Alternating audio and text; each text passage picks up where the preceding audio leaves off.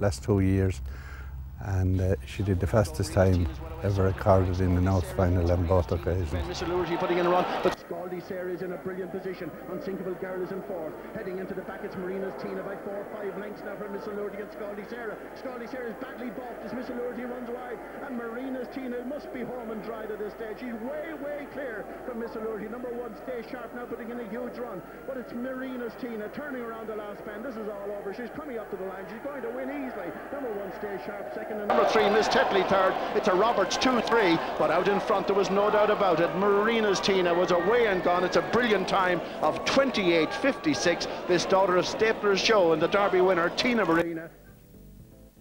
Marinas Tina booked her place in this year's Oaks after qualifying in style to land the Sporting Press Oaks semi-final.